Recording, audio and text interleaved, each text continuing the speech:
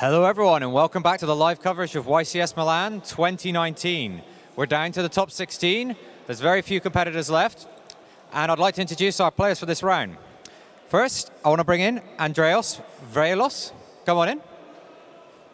How you doing today, man? I'm probably fine. Probably fine? Are you feeling confident about this next match? Yeah, I was playing against this guy in the Swiss also, and I beat him 2-0, and I'm feeling good right now. That sounds about as confident as you could get. So you were actually a winner of YCS Rimini in the Zodiac format, right? Yeah, exactly. I won the Zodiac format. So today, if you could be playing the current deck you're playing or your Zodiac deck, which deck would you be playing? Probably Zodiac. Do you think it'd still be good in this format? Yeah, it was the best deck. All right, man, if you'd like to take your seat, I'm going to call in your opponent. Coming in from Luxembourg, we have Gutic. Come on in. Hi. How you doing today, man? Very good, thank you. So we just heard that you've already actually played against Andreas. He actually destroyed me 2-0 in like 10 minutes, so I didn't play that much, but it was okay. That seems a little bit dicey. Do you think you're going to have a chance to get back at him at this point? Yes, of course. Like, revenge tastes better than a simple win, I think. I absolutely 100% agree with that. So we were talking a bit before the start of the match, and you said you started about 2 years ago, right? Yes. And I started my Yu-Gi-Oh career with Andreas Vrellos deck from Rimini. So that's when I started. So I'm kind of a small fan of him. Well, you get a chance to beat your hero, hopefully. Faster than 10 minutes, though. Then you get him back properly, right? Yeah, and become myself a hero then. Exactly. Be the hero in your own story. Yeah, hopefully. All right, man, if you'd like to take a seat, and we're going to get started in just a second. Guys, I hope you're ready. I'm going to throw you over to our casters for this round, Farfa and Tom. Welcome back to top 16. That was a lot of mudslinging. That was trash talk. I hope that we get more of this in the future rounds. Yeah. I just want Matt to like egg them on. Is this so interesting that what do you think? How badly are you going to beat this guy? Like, yeah. Is it interesting that he like basically said the guy net decked him and then like now he beat me 2-0? They both seem to be on the same page about this. I feel like we needed more from Gutic to be like, no, I'm going to beat him. Not like, oh yeah, he just wrecked me 2-0. Like I copied his list, like whatever. No, he's like, no, I'm going to. Well, I hope to see a good showing here because this is probably one of my favorite decks of all time. Salaman Great. Your favorite deck? One of them.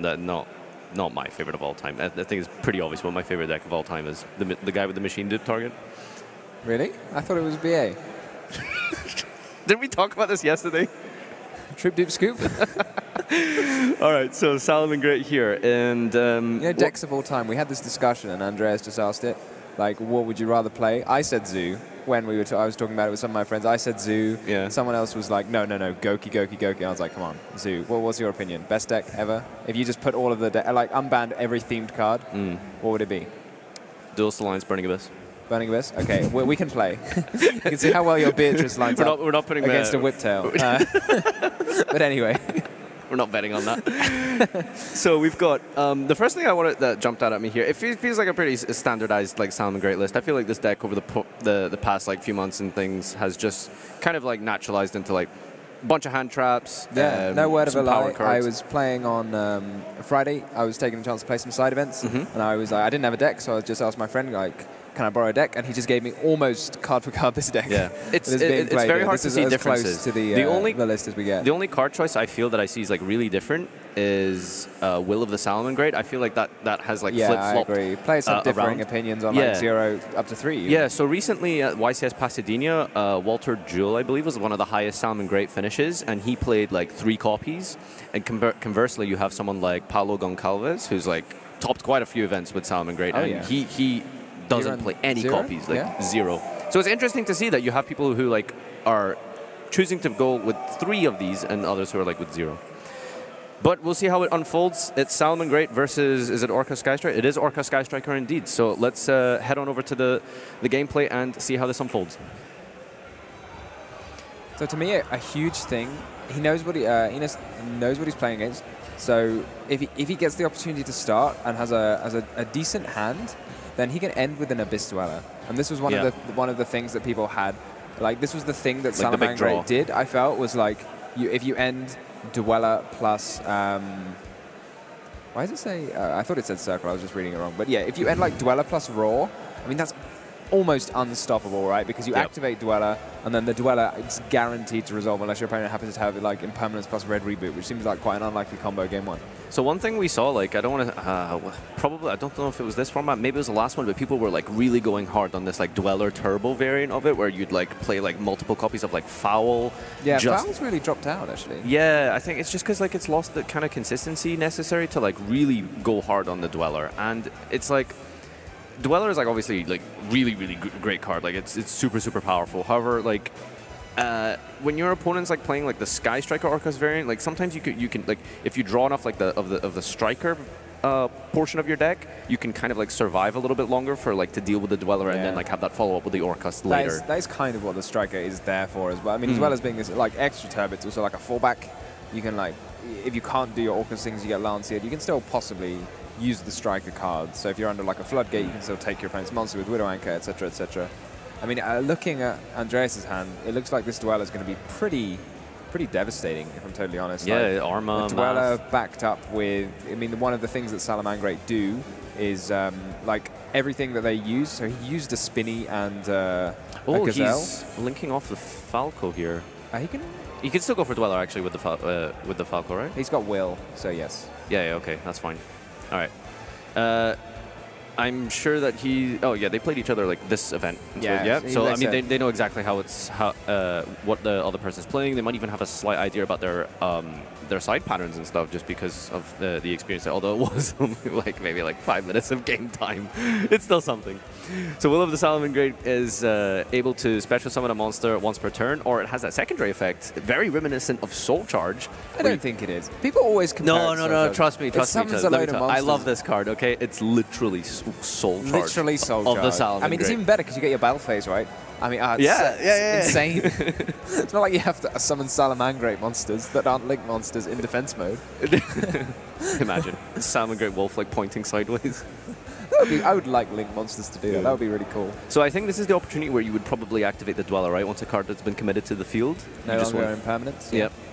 And there's the impermanence picked up off the top there. I mean, it doesn't matter because, again, Enos can just wait until something is put into the graveyard and then activate Dweller, because he's going to have to...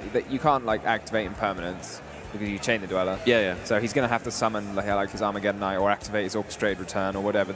There'll be another window. Yep. But I agree. I don't really see why you hold the Dweller, but I don't think it makes that much of a difference. In fact, I think you activate it just in case your opponent draws, like, I don't know if Forbidden Chalice is that popular, but I saw some lists running it in YCS Pasadena. Yeah, really? Yeah, Chalice. So, is he drawn? What's he drawn to? Oh, he drew the. You see, there you go. So he drew that Widow Anchor from Allure of Darkness. Ooh. So if he just played it a little bit earlier, then he wouldn't have been able to draw the Widow Anchor, as you suggested. So that is that extra safety net. Honestly, I think like Enos' hand is strong enough. Oh, that's no Ash either. I mean, you can hold Ash for you just hold it for the heart, right? Yeah, that's totally fine. Okay. So I think that Ash Blossom is really what's going to be able to help him like stop this turn, because it was almost a little bit like... I mean, as well, this Ash is devastating because it's like, it does it. So, I mean, like, I was going to say the Dweller's going to survive. It's not, because Andreas has Gizmek. But now he has to summon the Gizmek, I think. Yeah, because otherwise the Dweller's just there next turn. And so he's thrown 2 negates at it, and now he's not even got any monsters in the grave to activate. Like, it's like, yeah, good job. Really, like, you know, high variance like cards here with Gizmek banishing 8 cards off the top of your deck. Like, there's a lot of like engine you can remove. Unfortunately, we don't yet have the technology to see like face down the cards. Face down banished cards. They're face down for a reason, you know. We're viewers. Yeah. We're always looking for suggestions. So if anyone has holographic see-throughs, let us know. So it'll be really interesting to see what he actually banished there. But he goes for the Link 2. I always forget his name. Barricade Blocker. Yeah. Blogger? So, I mean, he's on a blogger, is he? I think he's Barricade Blocker. Barricade Board Blocker. Yeah, Barricade Board Blocker. That's his name. Discarding the Nightmare. So he's got access to the engine now, and that Dweller has been negated, so he's not really just about. But, I mean, this is like, he's going to be able to combo, but, I mean, look how much stuff Enos has on his board. Yeah. Like, that's a lot of stuff. He's also picked up Circle and Rage off the top there. And, like... The Ash Blossom is in the graveyard, so it means he's going to be able to recur on his turn. Andreas' only card left is the, the only the only card left in his hand is the Phantasme, which a lot of people have gone back and forth about. And I can understand, like, because it's a card that it's better than any card that's not a hand trap on your opponent's turn, but it's pretty much worse than any card that is a hand trap. Do you see what I mean? Yeah. So like you would almost always rather like a direct negation against most decks. But so the thing is with Phantasme in a deck like Salamangreat is like naturally like the engine of Salamangreat I'd say is not that large, so you have like a lot of room for like a bunch of hand traps. So we see here he's running like a huge lineup, so Phantasme is able to like ideally draw you into like one of these like clutch hand traps when your opponent commits that first Link Summon. So he's playing like Triple Ash, Double DD Crow, Skullmeister. Yeah, exactly. But with that reasoning, if your aim is a hand trap, you might as well just play the you hand might as well just play the hand trap in the right? first place. So yeah, it's it's just a really it feels like almost standard. It's so much and fun staple. when you play it. Yeah, I know what you mean. Yeah, in Salamangreat, I haven't seen a list honestly without Phantasm. You can other also than budget ones. put it under the Sunlight Wolf. And To trigger the recursion. All lovely stuff.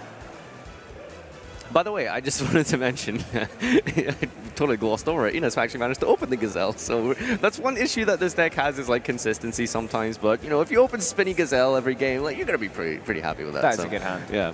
So why do you think he's not playing more copies? What, of Gazelle? Yeah. I don't know. That's probably a reason. Yeah. I don't know why. I mean, it seems like one of the best cards, doesn't it? Kind of bricks at 2, I mean, I you can suppose. always search it's once per it turn. with Stalio. So, out or circle. Or Cyanic Mining. I feel like this is redundant. You might like draw one and a Cyanic Mining. Dingirsu is Gonna going send something? Send or attach? Probably send. I feel like your opponent has enough cards that you feel like you ought to send something. I don't know what you ought to send, but it's a really resilient field here. He hasn't used his battle phase quite yet, has he? no, that was just the send. So he's got Balinks in the graveyard, which means like it's really hard to like. I don't want to say out a Salamangreat board because it's like not that hard to out Salamangreat board, but it's like it's just really sticky, you know. Like I feel like that kind of like that word really best describes like the format, you know, like Sky Striker cards like lingering around or custom like loading up their graveyard. I like the way I said that before, and now you're copying me. It's great. I got you. Well, now I'm using it to describe. It's a sticky word. Now I'm using it to describe Salamangreat. So, exactly, yeah. Sticky Salamangrates. Do you think he's playing Pyro Phoenix? Let me see. No. So if we have a look now, Darn. so Andreas is passed. He's just got the Babel for defense. So if we hover over his graveyard at some point, it likes your finger better than mine. Yep. So I mean, there's no interruptions coming from his graveyard. So I feel like Enos is probably fairly happy with this situation. Yep. Andreas is going to get the Phantasme, which will get him one of the top few cards. It's like a Pot of Duality. But he's going to get to bounce this Dingirsu, right? With the effect of Stalio. Really like the biggest advantage of Dingirsu is like the destruction protection doesn't activate, it's continuous. The Salamangreat able to circumvent that really easily with a card like Salamangreat Stalio. Yeah, Target a card on the field, great. bounce it, really good against like Thunder. The Foxy's going to threaten the Babel as well. Yep. It's all looking rosy for Enos. I don't know if he runs the second Dweller. I think that's probably fallen out of popularity. Yeah. Players in like, previous formats were definitely maining 2 copies of, not maining, but had 2 copies of Abyss Dweller in their extra deck for situations like this. You just say, okay, now you've cleared my Dweller, what am I going to do? I'm going to make another one. Yeah. I remember a young Tim Cox running a double Dweller because that's just what the deck does. You just turbo that card out as best as you can, and it just deals with like so much of the format. Abyss Dweller. I like the siding Scythe going second as well. It's like, how do we... Going second? Yeah, yeah. How do we beat your opponent's Sanctum when they Sanctum? You just Sanctum them back. That was a good... that was something that people were talking about last format. But this format, what do we think Andreas picked up? He picked up an Allure. That was the best of the top 3. Wow. Those top 3 must have been pretty dire. The best one is like a card which may just discard itself. Maybe. Like, that's pretty weak.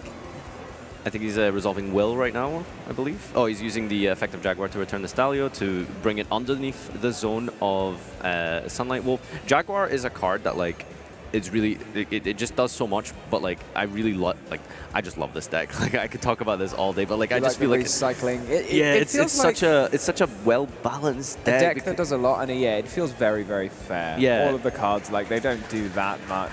But it just feels like it's all such a together. good toolbox. Yeah, you know? they do. They it have just lots meshes of fun. together like so well. Is that a harp that was activated there? I'm wondering what's prompting the chain of the harp. Maybe I'll find out, but I don't really know like why he's doing it now. Do you know what I mean? There might be a reason, but I don't know what that reason is. So, Enos did not use the effect of Mirage Stalio, right? Oh, that was why, because he was going to add the Ash to his hand. So he decided now would be a good time to activate Harp Horror, so it can't be Ashed. Doesn't Sunlight Wolf say you can't use it that turn anyway? No, you just can't summon it. Oh, okay, right. Yeah, that makes sense. So yeah, as I mentioned earlier, so Enos didn't use the Stalio effect, and the Stalio effect is the one which prevents you from activating the effects of non-fire monsters. So maybe he has some plan involving a non-fire monster that might, push for game this turn or something like that. I'm kind of interested to see, like, if you're not activating that, that probably means you have a plan to activate the effect of a non-fire monster. And he's not done that yet, and he's not done any other effect which locks him into fire monsters. So I'll be interested to see how that pans out. I'm curious. Let me just check his graveyard here. I could have sworn I saw him pick up a Rage earlier at some point off the Phantasmia. Maybe he decided to put it. Yeah, he might have just put it back rather than keeping it. But he's got Impermanence and Ash. If he, don't know. I mean, do you really think he can OTK this turn? Salamander is one of those decks, I think you have to have played it a little bit before you can figure out how to OTK. Like, I've got these summons, these summons, these summons. People were, in the past, obviously playing Fusion of Fire, which was just kind of a win button. You knew what you had to do in order to OTK with Fusion of Fire, right? Why do you think that cards just fell out of popularity? I haven't seen it in a list in a while. I don't. Maybe the deck, people just don't feel it's consistent enough to support this. Like, okay, I can search it, but how do you search it? You search it with Gazelle, and most people are like, well, I really need. Like, you can't play without Gazelle, and it's another card which just does nothing. He's going for this. So this is the update jammer transcode. Oh, do you think this is the Boral load? Double attack. Boral sword. Oh, the double attack with the Boral. Oh yeah, because update jammer gives them also 2 attacks, so he's able to just like yoink the field basically. Yoink it, exactly. He's going to yoink his entire field. If we have a look at his extra deck, I'm guessing that's a Boral load that's coming out. I don't see what else you're going to use update jammer on. He sends Will to use the soul charge effect to bring up Falco and Foxy. The soul charge effect, in inverted commas. I think we'll have to put that. He uses the update jammer as a material. Is and this? That's yeah, all this 4. looks like an OTK to me because he'll be able to take 2 monsters with Boral load. Well, he doesn't have to take 2 monsters actually, so he can take Phantasme with Boral load and then clear the skeleton just by attacking over it with the Jaguar, which does piercing damage anyway. Yep, just like some bonus piercing damage they gave him. The Boral load extra attack, and yeah, this looks like more than enough to end the game this turn. I'm really impressed with except Innes' for Gizmek. Yeah, does he have one in his graveyard? Yeah, he's got a Gizmek. He used it last turn. So I suppose in a sense he's baiting out the Gizmek. Which will be resolving a total of 2 times, like whittling down his resources in deck probably quite significantly. A small oversight on Enos part, because maybe I don't think this is game through Gizmek. Do you think it's still worth going through this line? Because, like, I mean, like, you just totally wipe their board. I mean, what else would you maybe do? I might have preferred, if this was your plan, I don't know if it was still threatened lethal, to steal your opponent's symbol skeleton, and then it's on your field rather than in the graveyard. So then they don't have access to it. Yeah, so you just keep it. Right. Honestly, I feel like it's not going to matter. Like, there's such a difference in card advantage here. Yeah. I mean, Boral load is, it's not that hard to out. It's not like by itself you can't out it, but coupled with all the other stuff that you also need to kill, it's still a big threat. Yeah. I don't know what the optimal time to play Gizmek was, but it doesn't matter because you can reduce the attack and attack over it with Phantasme. So I think the correct time was to wait for the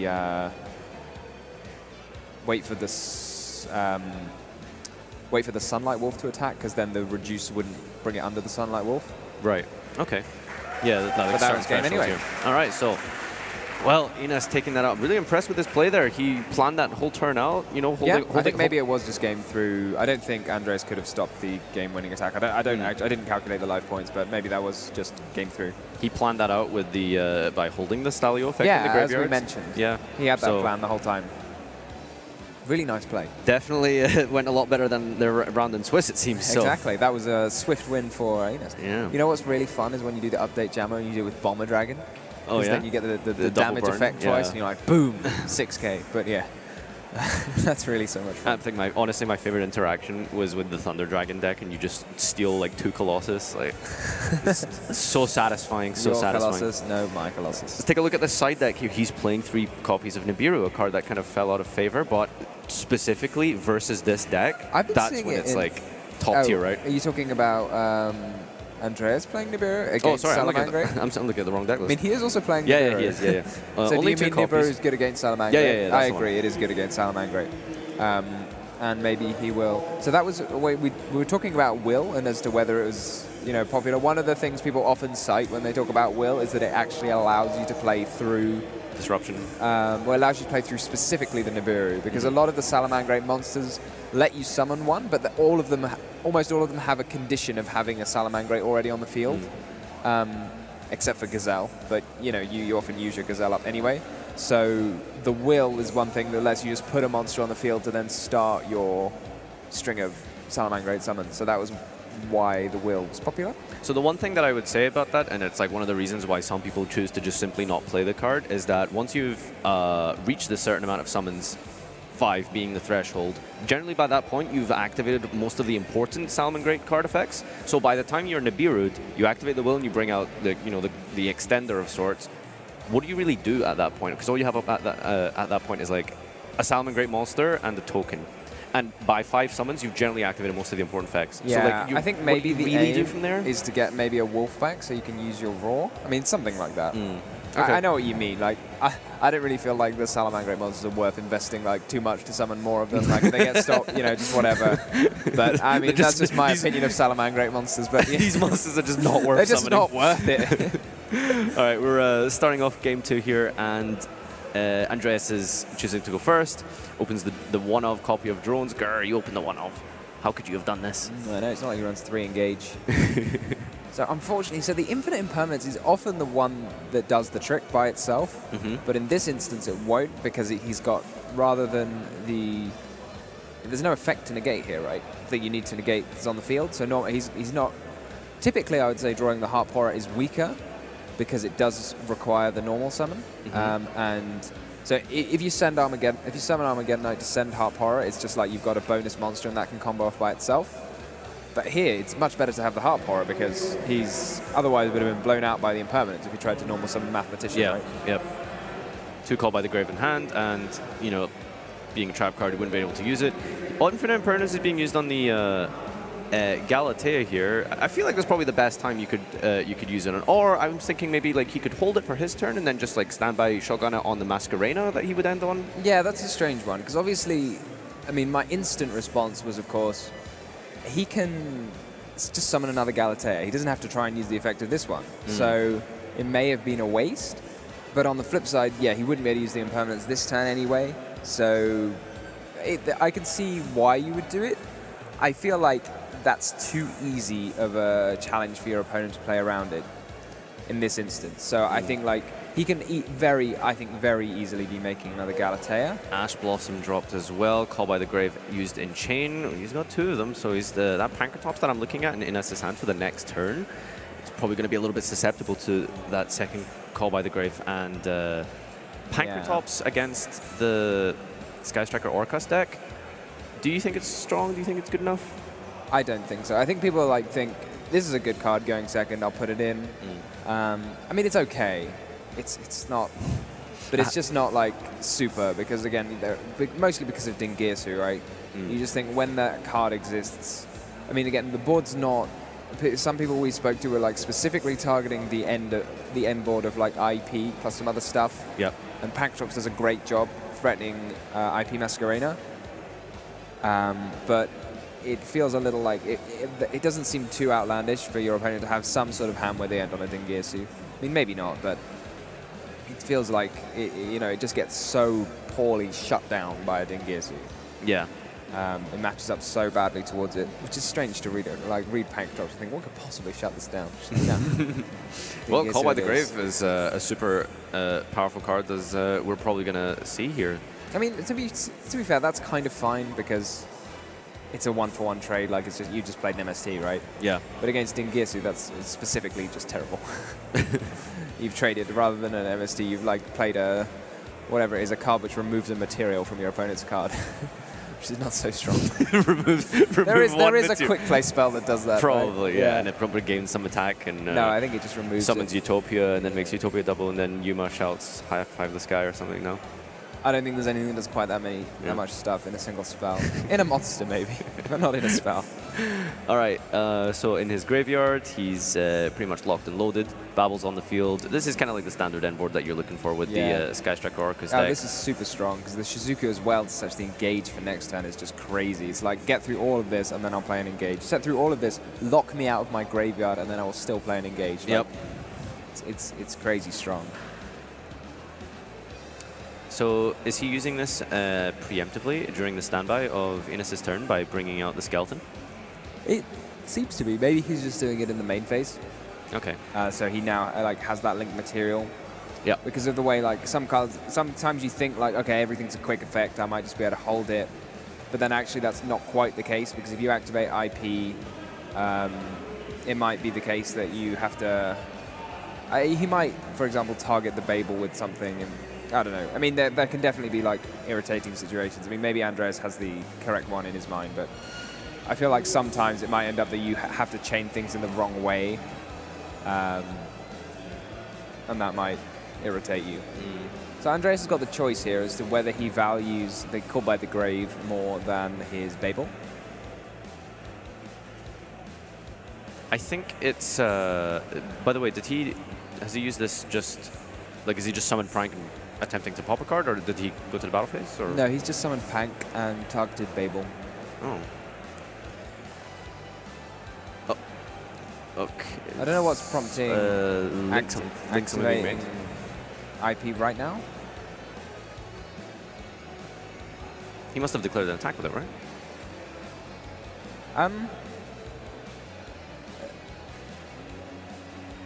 I mean, you can't have declared an attack and then have IP activated. That doesn't make sense. Oh yeah, she's main phase only, right? Yeah. Yeah, okay. Sign up mining. He pitched mining instead of the spinny. Do you think there's any? Well, it gives you more resources for this turn in the form of the normal summon spinny, right? Okay, sure. Honestly, at this point, like Andreas knows completely what he's facing. He knows the only cards left are the ones that are showing face up for Ines, and I think the engage might deal with these by itself. Just by itself. Having a skeleton to summon Dingirsu on your opponent's turn. Yeah. So he's definitely in a very happy situation. Further, he has Longirsu, so he's got 2 negates on his opponent's turn and an engage to follow up. So Longirsu can send. It feels like it's quite difficult for. Oh, this is a nice. I don't think Longirsu is really going to be able to use its effect here, right? If he just kind of sticks to the left side of the field. Well, yeah, but it's any linked monster. Yeah, you're right. So, and that DD Crow comes down the DD on Crow, the which spinny. Or no, on the Foxy. Yeah, on the Foxy good. for sure. Yeah, so Foxy was going to threaten the Babel, but DD Crow said no to that. Babel's still there. All right. Well, I mean that's. Like, we've seen 2 games at these decks kind of where they... The deck has just been like, this is what I'm going to do. Yeah, exactly. It's hard. I feel like in a lot of games, you have to have a better hand than your opponent if you're going to win going second, especially unsided. But now we are sided. We're going to have to see some like unfair strategy being used, like the artifact package that Ines is citing here. That's probably going to be coming in. So he's a little bit more favored here by going first. Going second, I'm looking at Andreas' list. He's got 2 copies of Mind Control, so that deals with a Roar. There's 2 copies of Nibiru here. Do you think maybe like evenly could come in, or is that like maybe committing too much to oversiding? Yeah, I feel like, again, so we've said this, and I'll say it again, is you have to view whether you think your deck is bigger than your opponent's deck. So do you need to deal with your opponent's monsters, or do you need to deal with what your opponent's going to try and do to stop you from playing the game? Yep. And I feel like in the situation of the Striker Orcus player, you say, I think my monsters will beat his monsters in a head-on fight. You just need to make sure it's a fair fight and he doesn't do anything unfair like Abyss Dweller. What would you go for Lancia in this scenario? So would you be siding like, you know, trying to like maybe a card like Nibiru, which obviously deals with like more engine, or would you be like kind of more cautious of like back row? I don't see that much in his side deck actually that deals with a Lancia. So maybe he a scythe. Sorry, there's no scythe in the deck of Gutic. So there's a Lancia, but no scythe. Oh, I swear I thought I saw a Sanctum here. I think I just talked about it. Oh, okay. So I think perhaps Nibiru to try and prevent the Dweller. Yep. And like Nibiru, like Dweller is probably going to be like the most clutch thing he's like worried about, right? Yeah, like so that's like the single most like threat that you kind of like have to like build around, like when you're going second in the scenario. So maybe Nibiru to negate the Dweller, and maybe Called by the Grave to negate the Lancia and any other hand traps might be the line of action for Andreas. Ines is going first here, and he picks up Lancia. I see at the front of his hand there. Is that 2 Lancias? Can't quite make out. Yeah, I'm going to go with 2 Lancias. Spinny Foxy, I want to say. And Upstart. All right, we're getting these loaded in just a moment anyway. I think that's quite a happy hand. Are you happy with that hand? I mean, you can't really go wrong with Lancia. You've got interruptions, you can't go wrong with Lancia. and Lancia can pass 2 of your opponent's turns. 2 of your opponent's turns. That's quite good. Yeah. Well, although, however, Andreas does have the Engage, so he's got access to the Striker engine. He can maybe choose to kind of focus down that route. I feel like with something like that, it's like enough to do 1 turn. Like maybe you just kind of faff about for 1 turn, try and stop your opponent from killing you. Faff about. Like you've still got all of your resources for next turn, and then if the second Lancia comes down, that could just be devastating. And a nice hand. One of the things I found that's difficult when playing Salamangreat actually is when you should use Foxy and when you should not. When you take that gamble of using Foxy. The Excavate effect you're referring to? Yeah, the Excavate as opposed to the discard. I think in this situation it's fairly clear you don't, because you've got that very clear, like, I should make a rank 3. I think when you, like, know that you have a play, like, it's not worth it. You know you have a play. Like, sometimes you are pushed into this scenario where it's like, well, I don't have anything here, I just hope I hit a Gazelle. Yeah. So. But here, like, you know, I mean, in this case, the play is that going to get Imperial Order, is that? that? Yes. Where did that come from? His deck. Did he just... He drew it off the Upstart Golem. I didn't. Oh, yeah, that was it, the Upstart Golem. Okay, that makes sense. Because I didn't see it at the opening hand. I was like, where does Imperial Order come from? So I'm quite surprised. So there's this Didi Crow in Andreas' hand. So do you think he uses it now? He's holding it. He's choosing to hold it? Oh, wow. I mean, I suppose because what we can see, the hand of Enos is Lancia Order. So if he has any semblance of a play on his own turn, like any resources left for next turn, this is going to be really bad. So it's quite hard to... I mean, the impermanence is fair. That kind of shuts down what's going on. Do you think you make a Sunlight Wolf? I don't know. I think with the Imperial Order, you kind of like just hope that gets you through. You like stop all your opponent's spells, and then you have Order and Lancia, which is crazy. Yeah, so like you probably feel like you're able to like survive, like because your opponent just really can't maybe do much under the Lancia, and you just want your Stalio to stick, so that on your following turn you're able to access more of your engine, right? So question here, Andreas says, so there's the Lancia. Do you chain Gizmek? I think you have to. Yeah, you have to just take this risk of possibly. The judge is saying, you can't use Gizmek on the Lancia. It's like, yes, I can. I am chaining. I can chain it. And then you're like, I chain my second Lancia. It's like, that does not work. Once per turn, right? Or oh, no, it's not once per turn, but Gizmek's just a cost. So. Oh, yeah, that's a good point. All right, well. So here we have, because this situation, like, although Enos is successfully going to shut down Andreas from doing basically anything, he is also not got any plays himself. Imperial Orders. I just love when you see this like clutch one-off being flipped. He's going to be in a tricky situation now. So he's also under Crow. Oh, I don't know what's going to happen here, if I'm totally honest. So both of his monsters are going to get cleared. He has to top something good. Because if he top decks Circle, that's going to be quite ironic. Circle would. I don't even know, like, outside of Gazelle? Yeah, this Salamangreat, I feel like doesn't top deck very well, especially when you're under your own you're under your own Imperial Order. There's a DD Crow. Okay, so do you think maybe you shouldn't have like flipped the order? Perhaps? No, I think you have to. You kind of have to, right? But like, so it seems like a bit. I guess like in hindsight, maybe he should have linked off the Stalio and the Balinks into a Wolf, and then you'd have the guy in the graveyard, the Balinks in the graveyard to protect you from battle. That well, way you don't have the Lancier anyway, because you played Lancier. Oh yeah, because you you can't wouldn't be able to use Balinks. Balinks. Oh, I guess this just was not like it just wasn't a good situation. It was just a lose-lose. Yeah. Yeah. All right. Well, it seems like he's gonna go for Phoenix here. Oh no, he's going for Masquerena. I thought maybe he'd like try and out the pre-order, but maybe it's not like a pressing matter right now. I think maybe. I mean, he's only got the one spell, yeah. so he'd have to discard his DD Crow, which he's probably quite fond of at this point. And realistically, the Imperial Order might be like hurting Ines more than Andreas. He takes 700 a turn. Not literally hurting. All right, so Ash Blossom was top there. Ines has just got nothing. Yeah.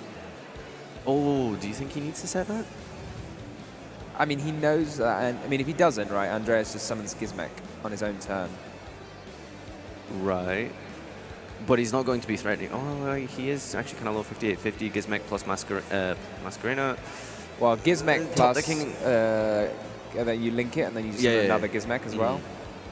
Yeah, so he is kind of forced to like set this here. But this is a very strange game. I mean, Andreas has used no Orcus cards yet.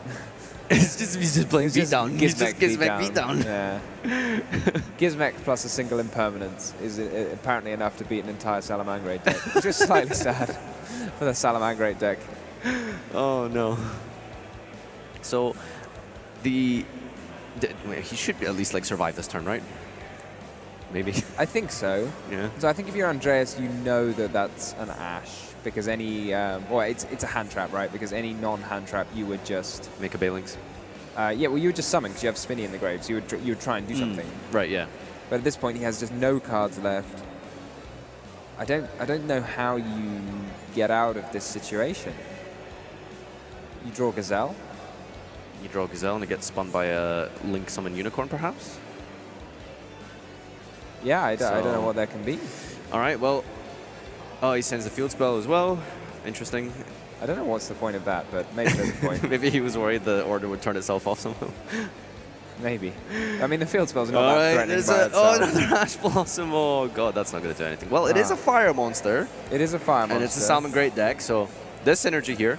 There is somehow. synergy, but not enough. Not enough. All right, there's the shake of the hands. Ines, unfortunately, not able to take revenge here. Andreas really just showing, again, proving to us why Sky Striker Orcust, doesn't matter what deck you're up against. Because we saw like that slight amount of fragility there when it was a single impermanence, really, that just took out his entire engine. Yep. So, I mean, he had two cards that went into the his sort of little combo, let's say Balinks plus Stalio. That was shut down by one impermanence. Those monsters were attacked over, and then he had no follow-up. Whereas this is the Orcus, like, I mean, Orcus, they don't always have it better. They have the bare minimum. Like, first of all, it's one card that you summon. So if that gets negated by impermanence, you've already lost the one card. And if it's a mathematician, it might get its value back if it's destroyed. So, I mean, maybe we're just seeing the slight amount of fragility. I mean, obviously, the Salamangreat does have the offer of being able to access Bistuella, but it has that extra fragility of just, you can just get shut down. Yeah. I feel like with nothing left. Yeah, I think like when you are playing like the weaker deck like that, really he's gonna have to rely on like opening more unfair cards than your opponent in this situation. Like it's just a case of the engine just not being quite formidable enough when your opponent is able to accrue as much advantage as he did, and you know So I mean, he did have all of the unfair cards that he might have needed. So. It's the engine there that got shut down rather than the unfair cards themselves. So like two Lances went through, Imperial Order resolved. Between those, they negated half of his deck, but we just saw like just a slight amount of fragility being exploited from the Salamangreat deck, and I think you could say that's quite a clear nod to what happened in the Forbidden Limited list, because it's that much harder to shut them down. Like if they draw Gazelle, then that's an effect that requires negation in and of itself, and it's like a play by itself, whereas instead you need multiple cards to play, and then you get stopped, and then you've got nothing left. Yep. Couldn't have said it better myself. I'm just really disappointed to see that this is the final Salamangreat deck left in Top Cut, and it's gone. Now it's out. So too fair. hopefully we'll be able to check out the bracket at some point for the following matches and see just exactly what's left round about the halfway point as we approach top 8. But as of right now, Salmon Great is no more. Let's take it back to the players here and have an interview with Matt Bell. Thanks, guys, for that. I'm here with the winner, Andreas, from the top 16 match. How are you feeling? I'm feeling great right now. I win him again, and let's go to the top 8. That one was a little bit messier, 2-1, not quite clean 2-0. Was there anything in that match that stood out to you? Yeah, in game 1 he had everything, I guess, and I couldn't do nothing to win this. But I balanced everything in game 2, and 3 Gizmek was massive. Like, he won me the game, as you see. It's a pretty strong card. You mentioned you played Salaman Great for a bit before, so how well do you know that deck? I was playing Salaman Great for 2 events in a row. It didn't go well, but I knew how to play the deck very good, I think. Okay, and I guess my last question is, with your current deck, would you make any changes to it now that you've played in a few rounds in the tournament? No. 100%, this is the perfect list. Yeah, I think it's very good, pretty consistent. Well, you're moving on to the top 8. We'll see you for your profile soon. But for you guys back home, stick around with us. We've got more dueling action coming up as we try and figure out who's going to be our champion of YCS Milan 2019.